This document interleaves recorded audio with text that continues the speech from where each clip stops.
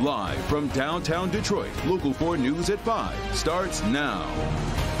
And we begin here at 5 with charges in the shooting death of a 5-year-old boy who found the gun and pulled the trigger.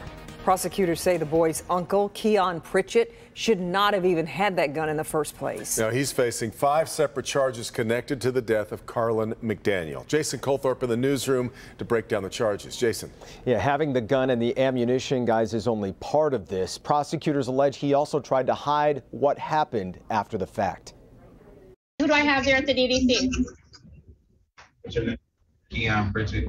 29-year-old Keon Pritchett pleading not guilty today to 5 charges, including felony firearm and tampering with evidence. The charges stem from the shooting death of 5-year-old Carlin McDaniel, who was Pritchett's nephew.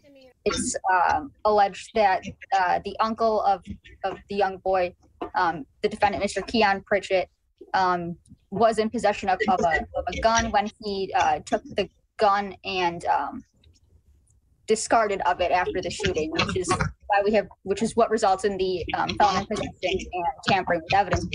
Police believe the boy found the gun and accidentally shot himself in the head Monday night just before 10:30 on Oakfield.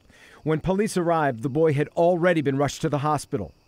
During a search of the house, there was also a safe found in the basement where the defendant sleeps, which has his identification in it, and also some ammunition in it, which is why we have the felony possession of ammunition.